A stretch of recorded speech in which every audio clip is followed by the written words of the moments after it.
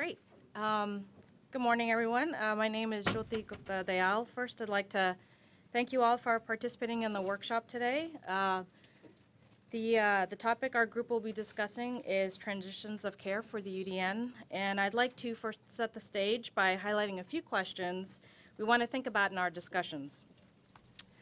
Our first question is, when is a UDN evaluation complete?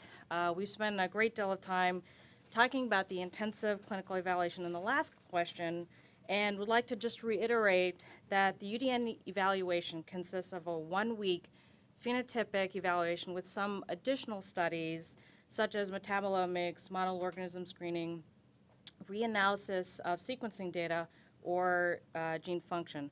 But more importantly, want to emphasize that this 1-week phenotypic evaluation is what makes the UDN unique. And as we move into a phase 2, is this the model we want to keep?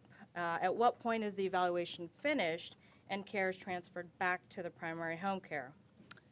Second, what is the appropriate management of cases where a diagnosis is not made? Do we transition the family to a translational research program moving forward, or clinical care that they need in the future? Third, how long are the patients followed? If and when patients transition to research or clinical care, how long do we follow them thereafter? And is it our duty to reanalyze new data? And finally, what patient-centered outcomes should be documented? What should we be tracking? We do have follow-up surveys in place, but how involved should we be in the transitions of care process?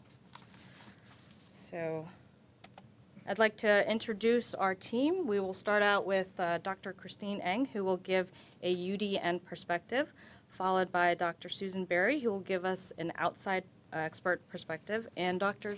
Darcy Kruger will moderate for about 20 minutes and summarize for us at the end.